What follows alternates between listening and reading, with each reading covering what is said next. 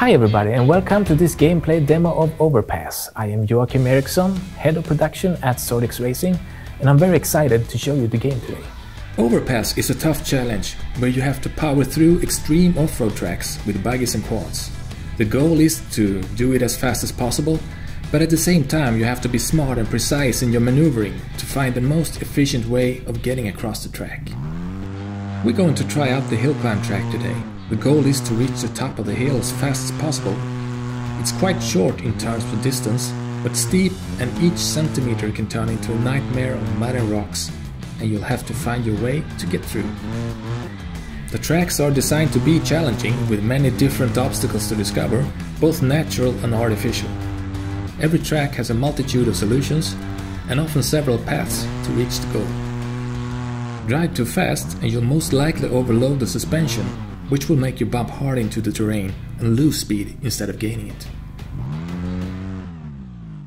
I don't seem to be able to move past this section here. I'll engage the differential lock to maximize the traction.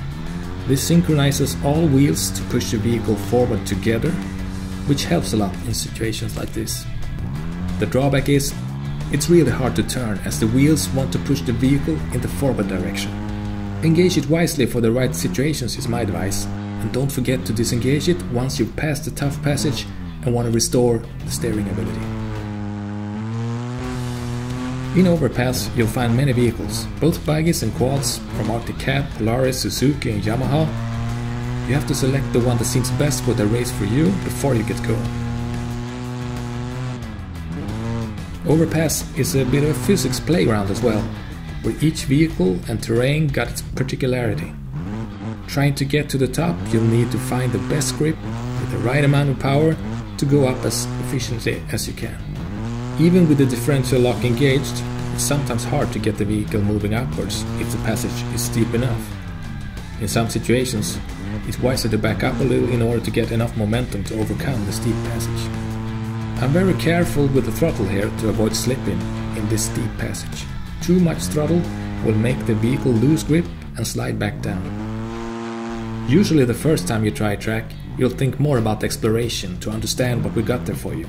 And only then you'll be able to optimize your time and try to progress the leaderboards. I can't stress enough to be careful and precise with the throttle to avoid getting the wheels losing grip and getting into spin.